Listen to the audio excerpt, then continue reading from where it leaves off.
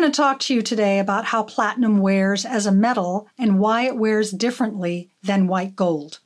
On the right is a beautiful, brand new, polished, domed platinum wedding band. Brand new. Looks awesome. Perhaps, though, you should think again if you want a plain, shiny ring, because what platinum does over time is it gets dull, and it gets its dullness happens a lot quicker than with, for example, white gold.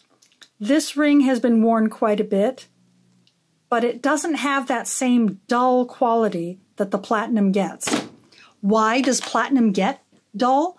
It doesn't scratch like white gold because it's platinum and it's more malleable. It sort of gets little dents in it.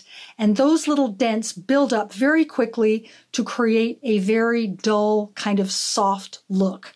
So if you're going to have a lot of shine on your white metal daily wear ring, add some engraving, add some little diamonds, but add something that will counteract the dullness that will occur much faster on platinum than it does on white gold.